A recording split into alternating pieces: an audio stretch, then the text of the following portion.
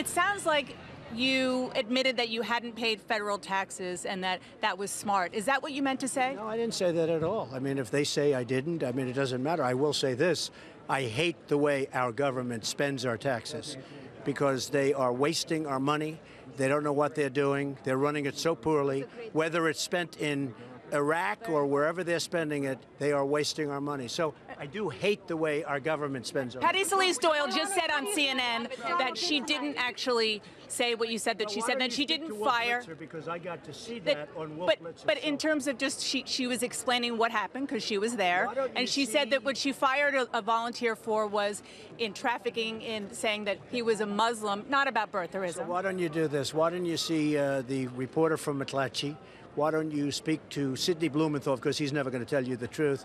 But why don't you also just take a quick look at what she actually said to Wolf Blitzer? Did you take the bait? Did you take Hillary Clinton's bait? That was a moment. Well, I was very proud of the fact that I was able to get him to put up his birth certificate, and Hillary Clinton failed because she can't bring it home. I mean, she just can't bring it home.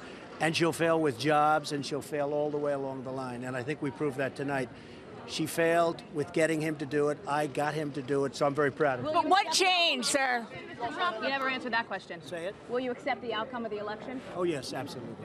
Thank you. All right, that was a live look at Donald Trump. I happen to have the tape of Marshall McLuhan here, so let's play what Patty Solis Doyle originally said on Wolf Blitzer. You just tweeted a couple of tweets. Let me put them up on the screen. Hillary Clinton or her '08 campaign did not start birther movement, period. I was there. And then another tweet. I fired the rogue, and I called David Plouffe to apologize for said rogue. All right, so what does that mean? You fired the rogue. Someone in the campaign, someone who was supporting Hillary Clinton was trying to promote this so-called birther issue. What happened?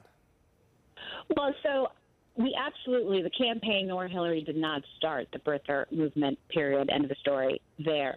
There was a volunteer coordinator, I believe, in late 2007, I think in December, one of our volunteer coordinators in one of the counties in Iowa.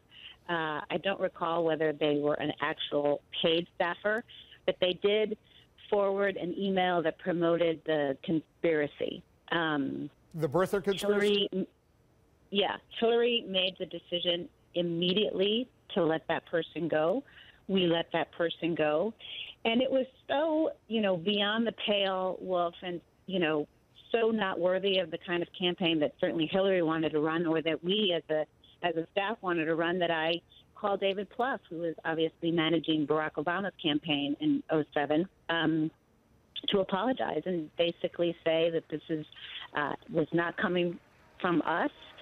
It was a rogue volunteer coordinator, and this was not the kind of campaign we wanted to run. And David very graciously accepted my apology.